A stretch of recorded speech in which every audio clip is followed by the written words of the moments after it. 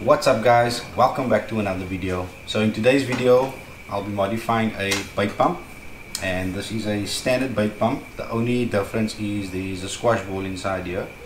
The standard pump comes with a lot of rubber gaskets or tubes stacked together, and the problem with that is, and the squash ball is, they tend to clog up. They get a lot of sand in there. So you'll start off pumping nice and easy, and then after 2 or 3 pumps and it starts getting stiff. With this method there's no servicing involved once the modification is done, and also it allows you to pump inside the water.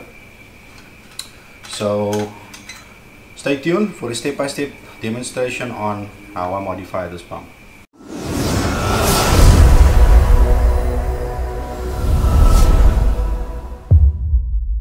Okay, so first off, what we're gonna need is any sort of glass or perspex, and you're gonna need marine silicone. This is a glue devil. I believe you get plastic also. I think that's the more expensive one.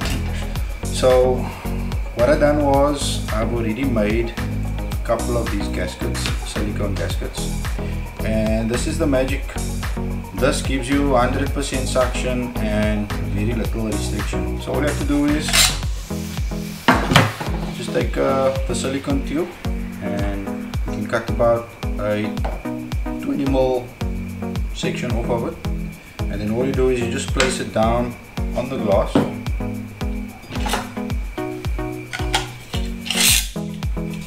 and you can just shoot inside there.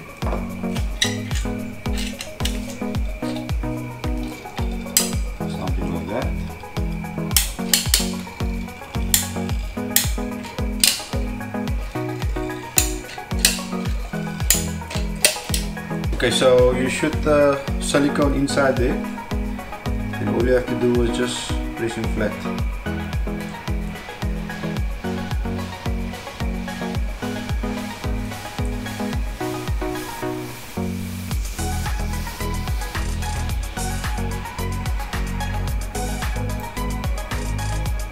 Just clean it off.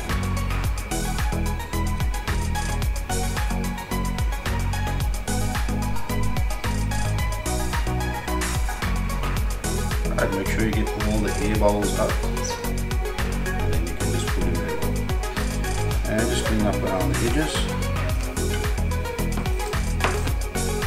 Alright, so that is one gasket, and that is the end result of it. Alright, so once that is done, you can put him outside in the sun for about a week or 2. Make sure it cures all the way through, and then once that is done, your gaskets are ready, and then we move on to the next step. Okay, so once that is done, we're gonna need to punch a hole in the center for the shaft to go through. So more in the center. You can take anything around that's hollow. Go in and chop it all through.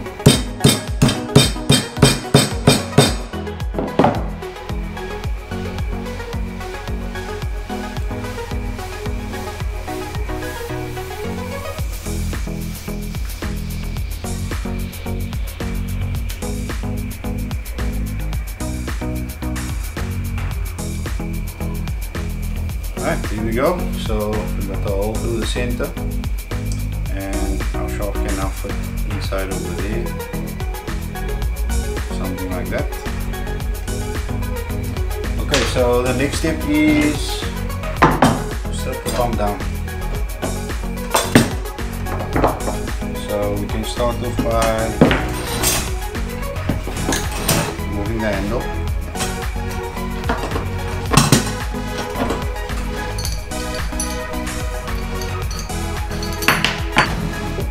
Okay, once the handle is off, we can remove the snap over here.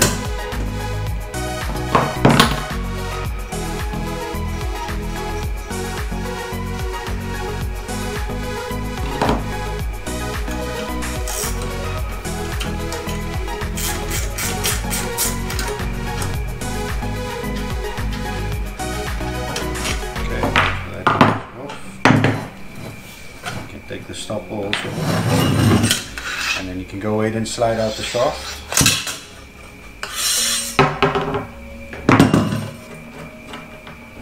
Right, so that's our wing nut. One cap there.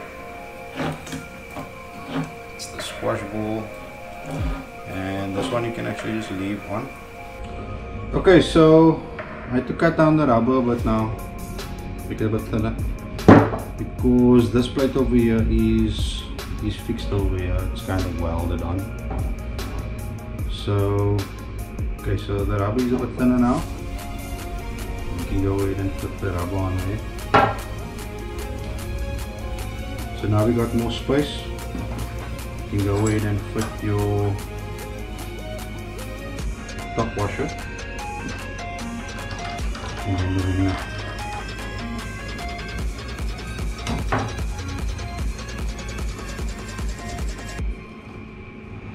Alright, that's a bit better now. Perfect. So you guys can play around with the thickness of the rubber depending.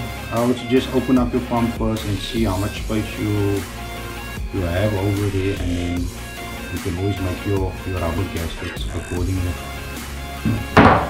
Okay, so the next step now is to just put a stainless steel wire in there and bend him over to prevent your wing nut from falling off. Filler wire, 316 stainless steel, so you shouldn't rust. Let's bend the first piece. Gap there, cut the piece off over there.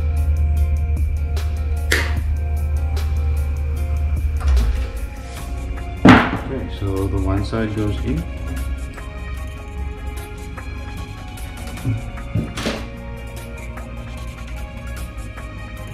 Slow, and then you can bend down this one.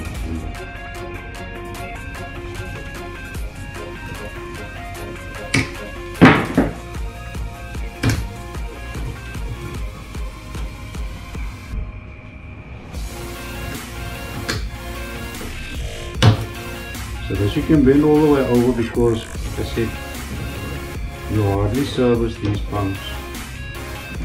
Once the gasket is in, you're good to go.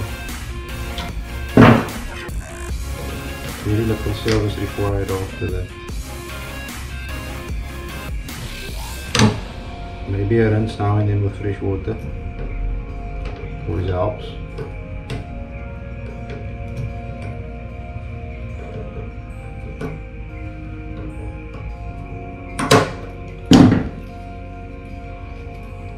That's perfect. Okay, so all you need is just for the wing nut to be able to turn.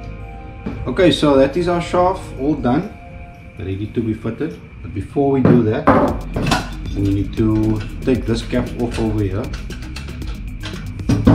and let's see if it will turn off. This nut.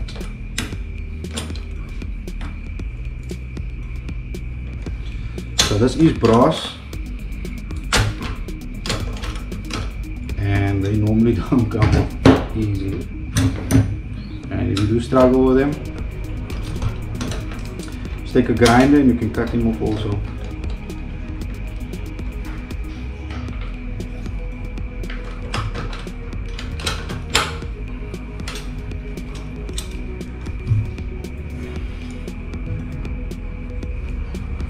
Okay, looks like it's turning. Or is it breaking?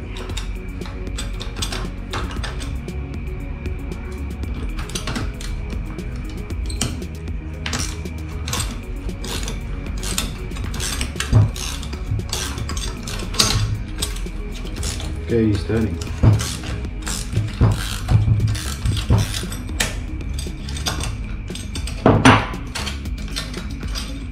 Okay, so all we do is remove that cap, and then you can go ahead and put this nut back in again.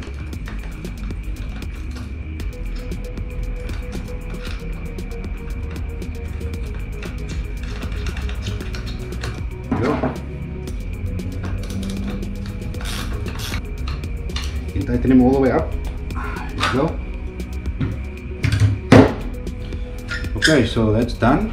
The next step now is to give this handle a couple of tacks so it doesn't move and it's not loose. So let me get the welder out and we can do a couple of tacks on them.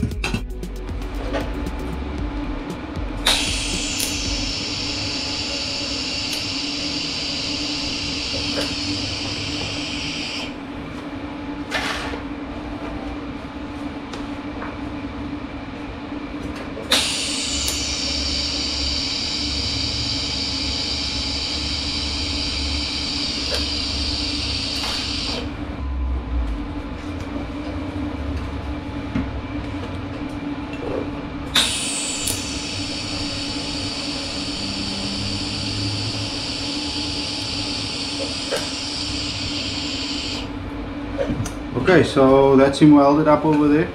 A couple of tacks just to keep him in place so he's not moving anywhere. Okay, so now that the welds are done, we can go ahead and assemble the whole pump. So our handle is in place over there. Our shaft is sorted out with a new gasket.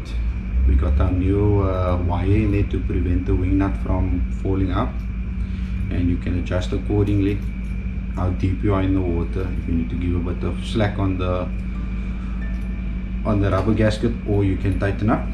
So we can go ahead and start assembling.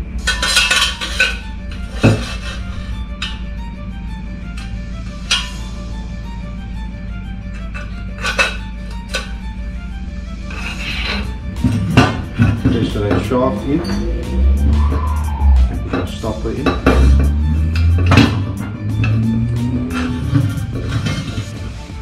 Over there can go in.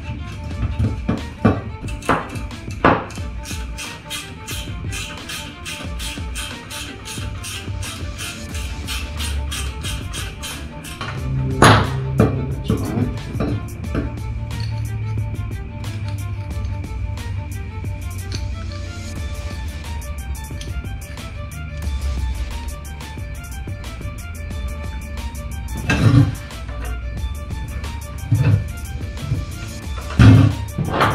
Spanner and just locking it close.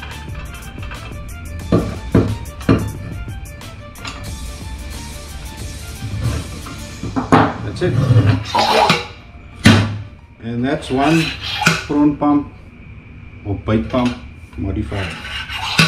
So we remove the top cap over here. So when you're in the water and you're pumping down on the same hole and your pump starts going underneath the water, so when you push in and you pull out again, that water that's inside over here has easy access to get out, and it won't cause any restrictions while you're pumping. Makes the pump much lighter. Alright guys, that's it from me. I hope you guys enjoyed this video. If you like these types of videos, please hit the like and subscribe button, and I will catch you guys on the next one. Cool.